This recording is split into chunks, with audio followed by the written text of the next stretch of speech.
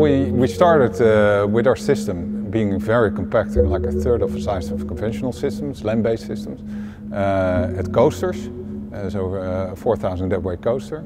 Then we moved up to container feeders, being very suitable also if you look at the CO2 logistics, and all in and around Europe. And now we see with the Eastern Pacific we enter the tanker market, which is also a very interesting market. On the other side, they see it as a good option for new builds, where you look at dual-fuel methanol engines, where you can run on regular fuels, have our system running and capturing the CO2, the ultrafine particles, and reducing the sulfur, being greener than MGO. And then in the long run, also look at when green methanol is available, to use green methanol and capture the CO2 and to bring it back to the green methanol plant.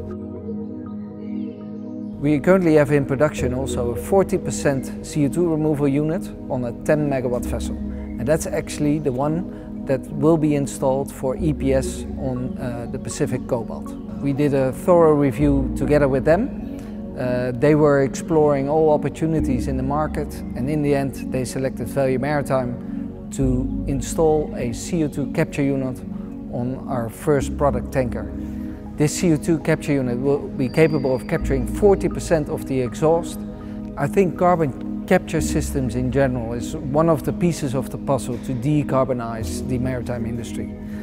In the first step, the sulfur and the ultrafine particle matter is removed, and in the second step, a CO2 converter, as we call it, or an absorber, that's where we remove the CO2.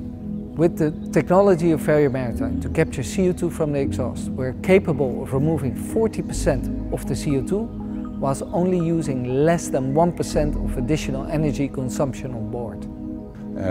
Being able to sail on high sulfur fuels, having a fuel saving gain, be greener than MGO, and having the options to capture CO2 when commercially viable.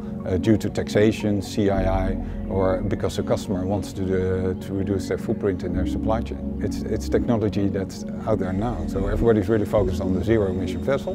We should do so, but currently we have 60,000 oil-driven vessels around the world, and we also need to do something about that.